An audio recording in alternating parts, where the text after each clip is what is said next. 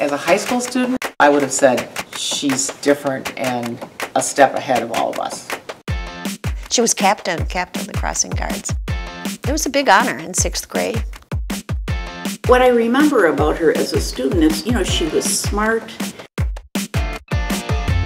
She got elected most likely to succeed. She was always interested in what other people wanted to get accomplished and how to make it happen.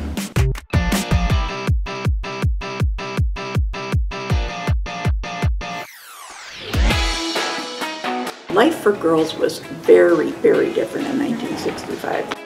In high school, girls could not wear slacks, except if it was like below 0 outside, then they were allowed. People would joke about going to college to get your MRS degree. You could be a hygienist, but you couldn't be a dentist. You could be a legal secretary, but you couldn't be a lawyer.